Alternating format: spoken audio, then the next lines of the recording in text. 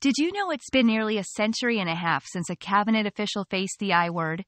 And here we are, history repeating itself, but with way more memes. In the red corner, we have the GOP claiming off with his policies. In the blue corner, the Democrats shouting, "It's just a stunt." Who will win this high-stakes game of congressional tug-of-war?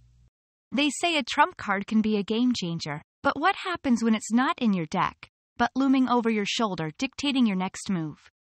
Accusations are flying faster than a filibuster in a hurricane. But are these charges a case of high crimes or just high time for political theater? Will the Senate deliver the final act of this political soap opera? Or will they flip the script? Stay tuned for another episode as the Hill turns.